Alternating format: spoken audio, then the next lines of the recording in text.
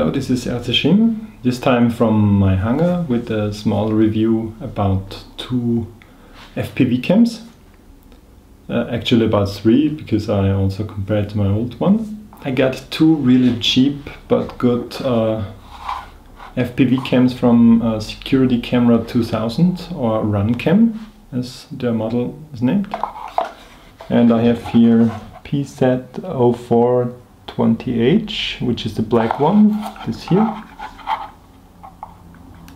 which is in a plastic casing, and it's the cheaper one. It has only 600 lines, but that's really much.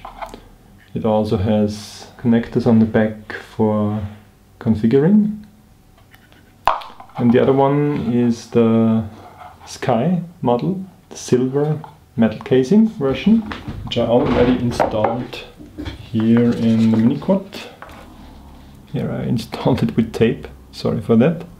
And I tilted it up a bit, because when you fly with the multicopter, most of the times you fly forwards, and then it's good if the cam's tilted up a bit. For the racing type, if you mostly just hover around, you can leave it straight. This is the setup cable, which I don't want to fly around with. And once it's set up, you don't need this extra weight. Yeah, lightweight, and it's very good fabricated, and it's extra small. I mean, didn't see a smaller cam. And this one has 650 TV lines, which is really more than you ever need. Let's fire it up, as they say. You see the picture here on my external monitor, which is just for me to set up. I will show you the live video later and how good the quality is and the quality conversion. But first thing is to show you the setup. You really you have a little joystick here with a push button, and for directions, setting it up on a monitor is quite convenient. And I also recorded here on the Fat Shark built-in DVR to show it to you in better quality. What do we have here? The lens. Yeah, and this is, I mean, you have a lot of features here, like image adjustment, where you can adjust sharpness and everything, day-night switching, and what else. But the most important thing is the lens, and it says manual here. Initially, for my first flight, I couldn't fly because I set this to, you have DC. I had to switch to manual, and exposure, shutter to auto. This is, so you set it to manual, and then in exposure you set it auto. That's a bit weird for me, but this is what it works the best. Yeah, automatic gain, high or middle, that's not. Wide dynamic range is good. That's if you have very different lighting conditions on one frame. For example, you have parts of the image that are shadowy and dark, and other parts are bright sunlight. With wide dynamic range, you have a good contrast in the bright and the dark scene at the same time. So that's good if you fly in very fast changing light conditions. Yeah, white balance, that's really a cosmetic issue. I had it to outdoor, which looked very bluish in the outside also. Now I guess I just leave it at indoor and it's okay. With image, yeah, you have to read what all these options are for. Contrast and sharpness are okay to set up a bit. Leave it just around the middle. Yeah, if the cam has a really dark setting, then it switches to black and white mode, like it does now. And then it takes some time. Now it was fast. It has some delay from day to night and from night to day. And you can set how fast it should switch back to color mode instead of black and white mode. Well, quite a few. It's also in German, but I stick with English because I'm used to it.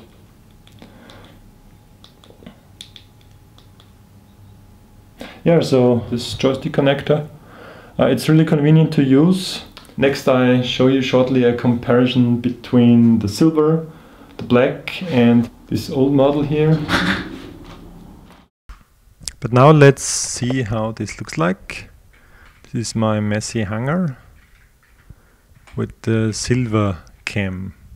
You see really bright colors, good lights, and in dark mode it switches to black-white and then comes back to color again.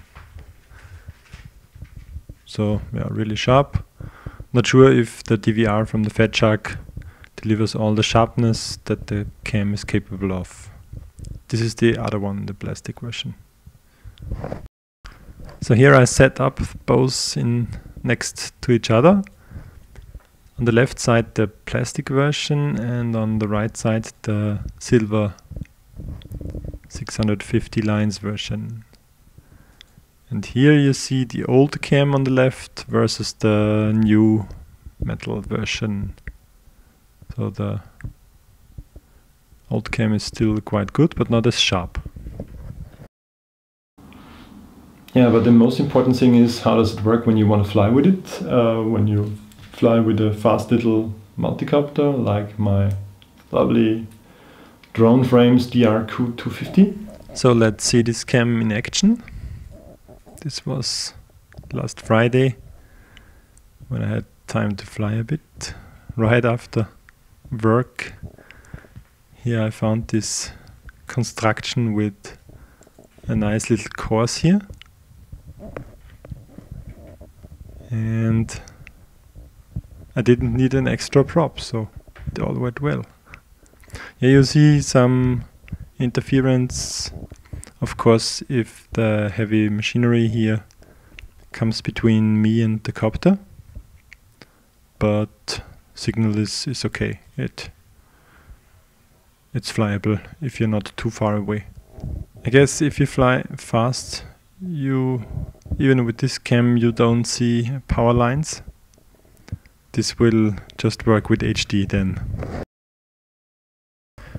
These are some example shots with changing light conditions, and I'm really happy how it changes here in this dark pavilion. The interference of course is from the video signal, but it's flyable with 5.8. And you see, this wasn't a really bright sunny day, but it was okay. And here in the woods, it's really good. So I like the, and you see the sharpness is also good to see most of the branches. The plastic version, yeah, it feels cheap. Of course, it's plastic. It has this protective cap, and both of them are in the lens to be 2.8 millimeters, which is wide angle and which I like for my flying style. You can choose between different lens options, and even with the cheap plastic version you get a lot of accessories. The black one has another connector for these joystick type, but it works the same. So you have this setup cable, you don't need it all the time.